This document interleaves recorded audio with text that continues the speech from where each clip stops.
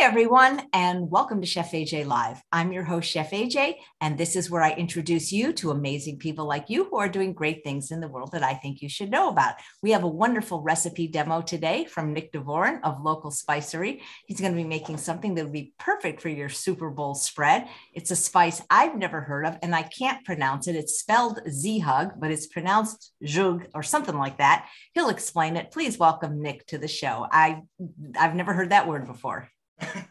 Hi, hey AJ, how are you today? I am doing great. Is this what you're going to make for your Super Bowl party? So we aren't doing a Super Bowl party, but this is what I'm doing for dinner, and I'll talk a little bit about this. This is one of my favorite flavors. It is, and I know it's an overused term, but it is a quintessential flavor from the Middle East.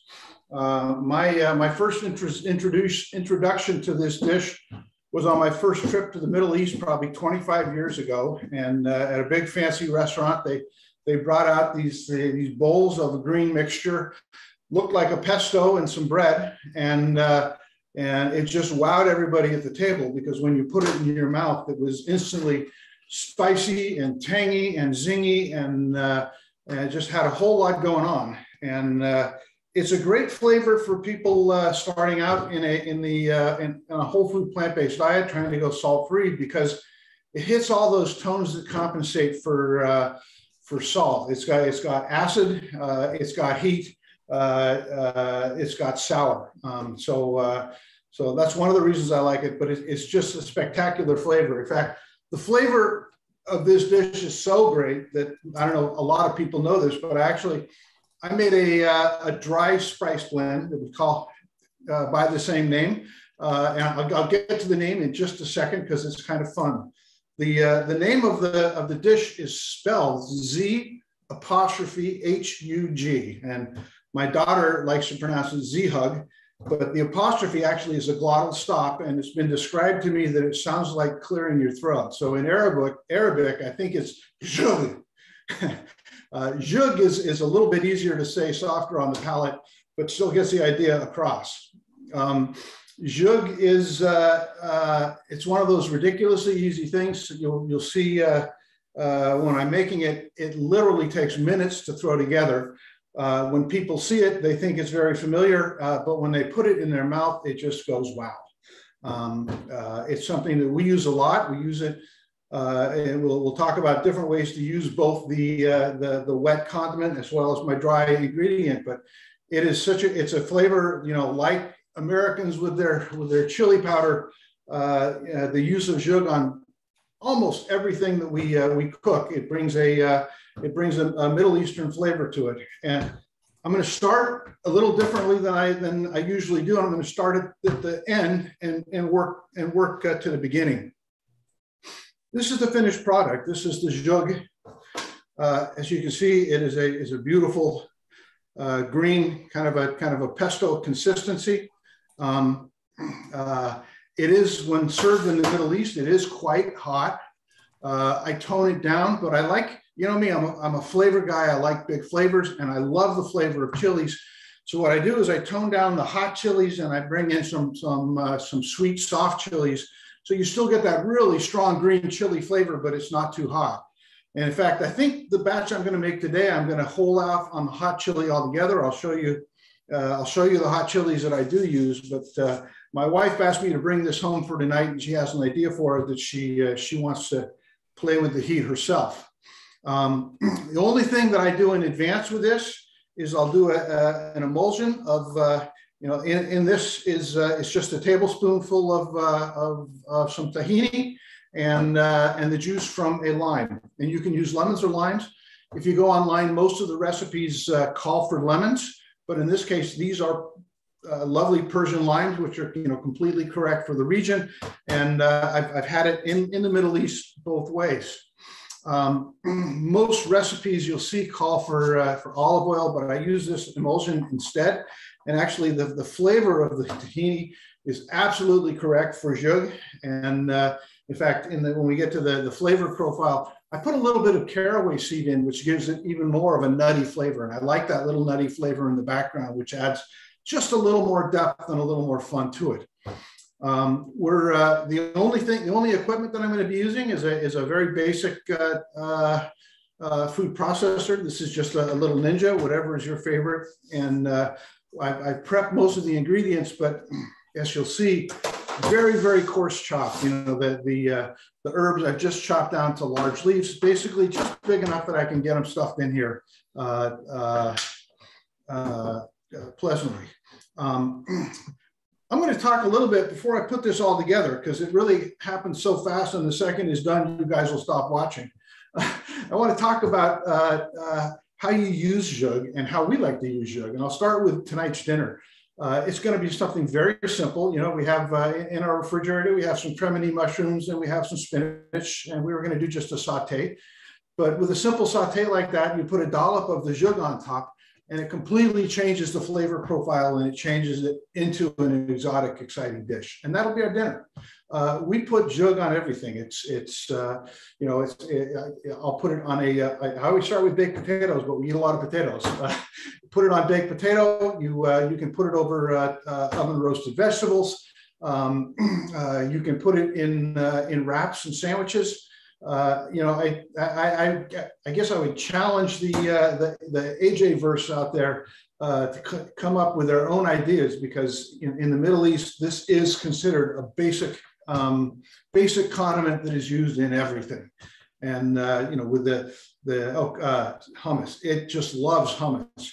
Sometimes I'll serve hummus with just a dollop of the Z'Hug on top. Sometimes I'll blend the Z'Hug in with the hummus, so the hummus is a Z'Hug flavored hummus. Just go on and on and on. You could wind me up and you'd never stop me if you want me to talk about what I use, what I put with Z'Hug and what it goes well with.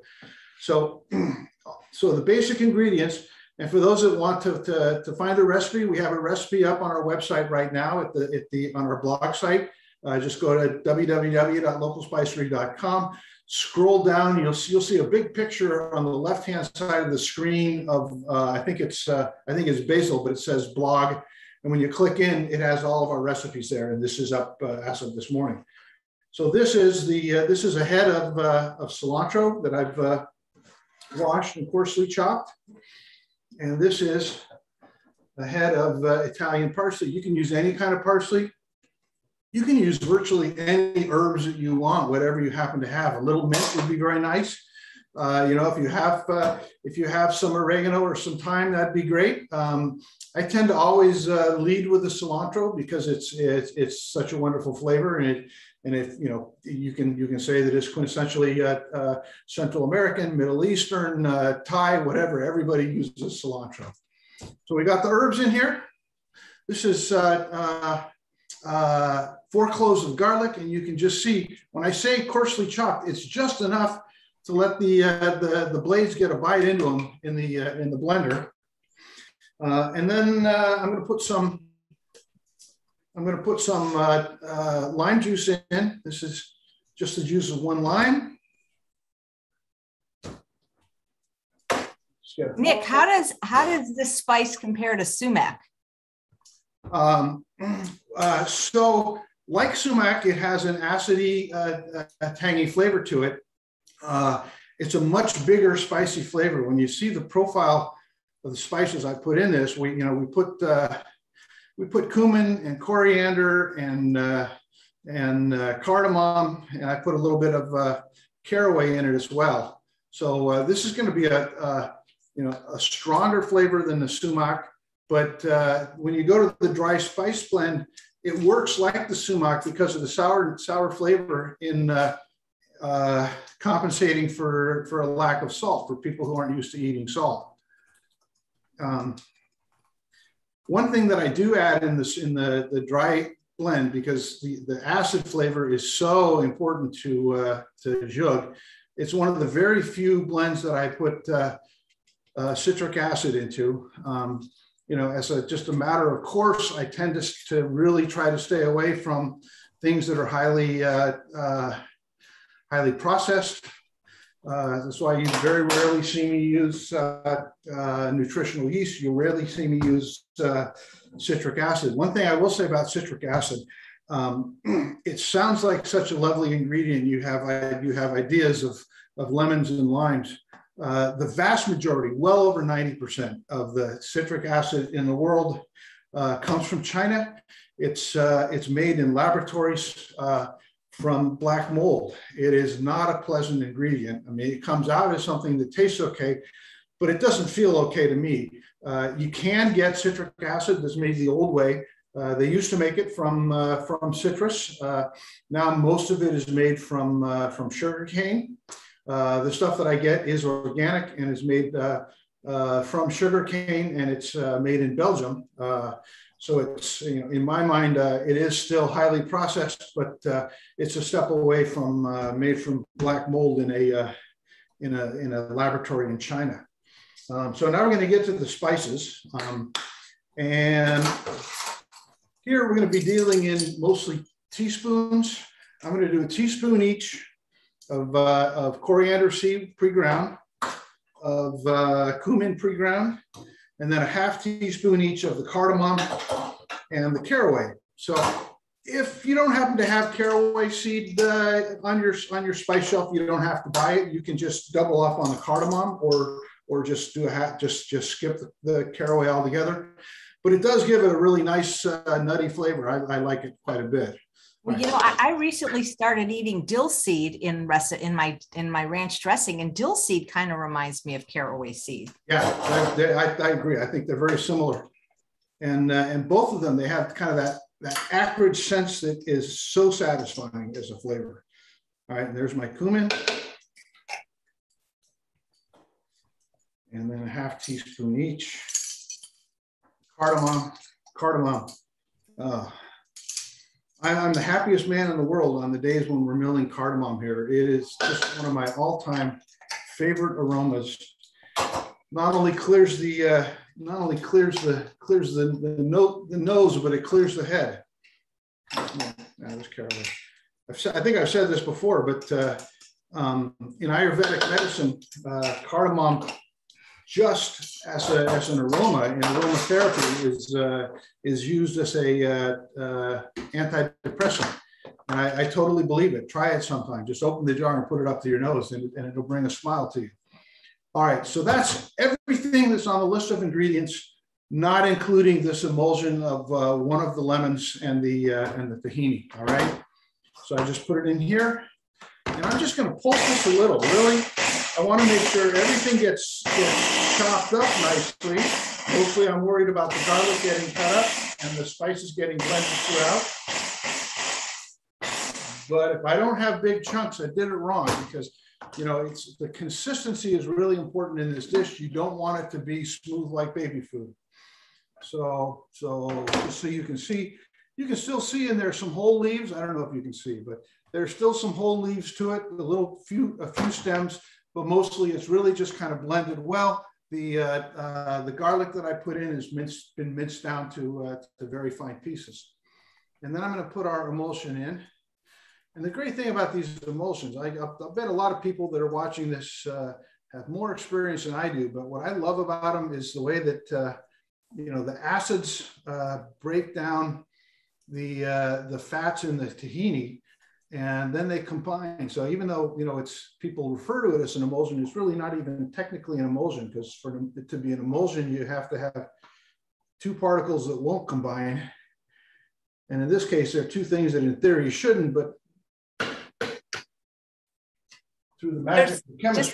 Just want to know, there's some guy watching live. I don't know if he's a troll. He goes by the name Thomas Allen. He says, I love your products, Nick. Don't listen to that guy. Okay, so I've got the emulsion in. Now it all comes together. And I think I promised 5 minutes, but I bet we're running at about 2 so far. There's no reason not to make this whenever you want it, because it comes together so quickly. It's so simple. It uses ingredients most of us have in our house.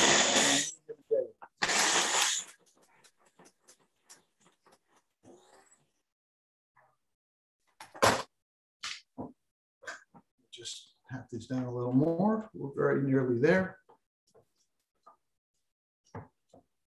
Oh, I know, I forgot something. Hang on. Knew it. I promised you guys chilies and I skipped them all together. So what I've got for chilies, usually for a z'hug, you use Serrano chilies. And, you know, the recipe to make it, you know, accurate to the way it is in the Middle East, I'll usually use 2 to 3 Serrano chilies. If I want people other than myself to eat it, I'll just do 1 Serrano chili, and it gives it, you know, a mild lift. And then to fill in the flavor, and also it adds a little bit of liquid to the mixture, I'm just going to take this. This is an Anaheim chili. It's a thin-skinned green chili. They're derived from the wonderful state of California, and they were cultivated specifically to be a very low-heat chili. They started out in New Mexico as the New Mexico chilies, or some people refer to them as Hatch chilies, and cultivated to reduce the heat as much as possible. So Anaheims have a very low heat content. As a lot of you listened to me before know, when it's allowed to ripen all the way to red, you get a very, very sweet, tangy red chili with almost no heat whatsoever, which we sell. So I'm just, you know, just really coarsely chopping this, and we're going to put it in there. And you'll notice I cut the stem off, and I pulled all the seeds out for 2 reasons. One, seeds aren't a very pleasant thing to have in the dish. But secondly, seeds don't do much for flavor. You know, a lot of people will tell you the seeds are where all the heat is. The reality is, if you separate the seed from the membrane around it, the seeds have almost no flavor and no heat at all. It's the membrane that captures around the seeds that holds all the heat. I'm going to just slice this this Serrano open to show you, but I'm not going to put it in. So, like I said, I promised my wife I'd bring this home without any added heat. But you can see inside the chili, there's seeds, and that you've got these white fins, and the fins, when they dry, they become the membrane I'm talking about. If you want the flavor without the heat, just take a sharp nose spoon, like a teaspoon, and scrape those out, and you'll be doing great. All right, so let's run through. We'll mince the chili. And all that's left for me to make dinner tonight is a quick saute, and everybody's happy. Let me just push this down a little. Oh man! So if green had an aroma, that's what I'm smelling right now.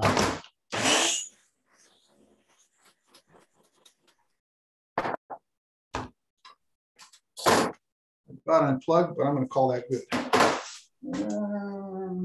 Let's put it in a purple dish. Now, this is our z'hug. Now, why do I say use this for your Super Bowl? How do you use this for your Super Bowl? You know, I would put a bowl of this out next to a bowl of hummus, and you can have chips, or even better, some sliced vegetables. You know, just some carrots and some celery, or go exotic and put some cauliflower and some. There it is. That's my presentation. Isn't it lovely? And it's delicious. So I would just put it out as a dip. Like I said, you can use it as a dollop on top of your hummus. You can add it to your hummus to make a z'hug flavored hummus. You can put it on almost anything that you're going to be making for a party like a Super Bowl party, and people will ask you about it. It's a conversation maker, and you know, people really key into it, and they love the idea that it's something quintessentially from the Middle East. So I want to take just a couple of minutes and say, what's the difference then between this beautiful wet product and the dry ingredient? You'll taste them side by side.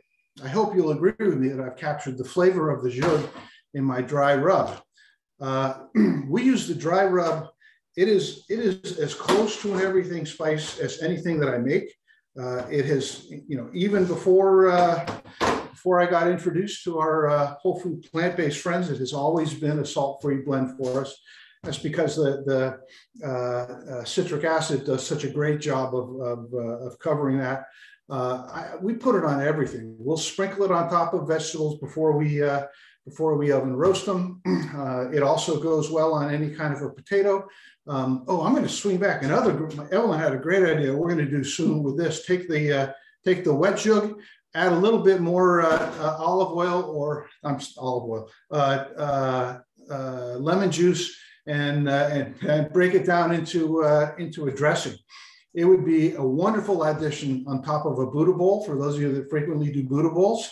And you could use the spice blend much the same way. It wouldn't be wet, it would be like a dry ingredient. My daughter uses the Z'Hug, and I guess the important thing to say about how to use the dry ingredient, it's a spice blend that you can use both for finishing to sprinkle on top of things, as well as for cooking to go inside the dish while you're preparing it. My daughter makes a shakshuka, which we all know is it's eggs that are baked inside a rich, spicy tomato sauce, and her main flavoring for it is the Z'Hug. I bring that up in this context not because we're going to use eggs, but I have a great recipe for a shakshuka where instead of eggs you put dollops of grits, so you get little grit dumplings layered in the shakshuka. Maybe one of these months I'll do that as my dish. It's delicious, and as I like, it's a big flavor. So that is your introduction to Z'Hug. If any of you have some experiences you want to share, we'd love to get emails. Tell us how you use it. In a lot of ways, this dry spice blend was an experimental blend, a lot like the pepperoni was. But it's a lot of fun. We love to hear how people are using it. So that's what I've got for you guys today. I hope you enjoy it. Yeah, that sounds great. And I love your idea of thinning it down for salad dressing, because that would be delicious. Yeah, well, we're going to play with that tonight. I'll let you know how that goes. But it will be the flavor is spot on. Right. And I know what you made a recipe. You're making a recipe for next month, the second Friday. I forget what spice you're using. So what we're making for next month is going to be adobada, which is a Central Mexican marinade. It's a chili marinade, but we use low to medium hot chilies. It's one of those things that is typically thought of as for meats, but it is just such a great flavor on vegetables. And in this case, particularly, what I'm doing is I'm marinating sweet potatoes and then cooking the sweet potatoes in an air fryer. So that's a lot of fun, and it's a good introduction for people who have not cooked with dried chilies, because it's a little bit of a step to rehydrate chilies and then put them into the marinade. But it is delicious, and you want to talk big flavors. It's a big flavor. Wow, that sounds great. Well, thanks so much. I can't wait to see what you're cooking up for us next month. Thanks, AJ. It's great to see you as usual. Same here. And thanks everyone for watching another episode of Chef AJ Live. Please come back in 30 minutes when my guest is Jane Velez-Mitchell, and she is going to be talking about Unchained TV, a free vegan streaming service, which you can get as an app. Maybe you'll make a cooking show and you can be on her network, Nick. Well, I don't know that I can rise to that level, but it's definitely something I'd love to watch. We like Jane Unchained. Great. Thanks. Take care, everybody. See you in a half.